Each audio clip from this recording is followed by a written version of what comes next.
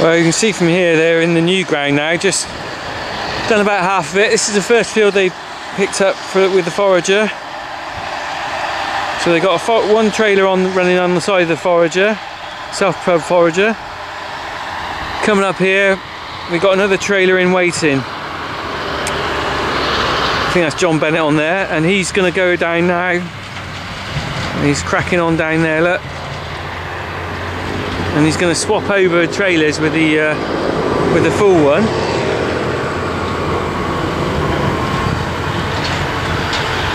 And then and then the other guy will go off. But in the meantime, there's a third trailer running along the road, which is should be currently tipping at the farm.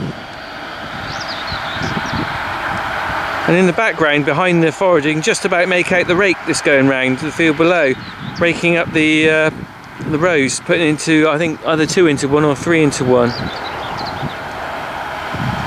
So there we go, quite a nice sight to see that all in action.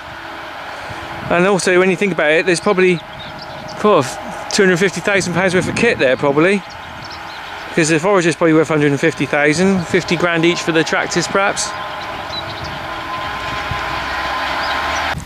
There we go, you can see 3 trailers in one field there. We're just doing a swap over. One's going, one's just arrived back, and one's being filled.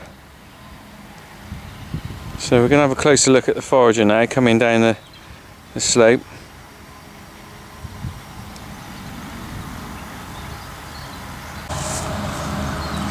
And that's a pretty hefty bit of kit there.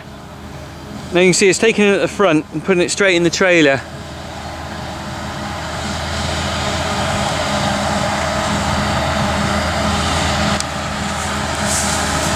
Walk across in front of it and try not to trip over and get sucked up by the forager.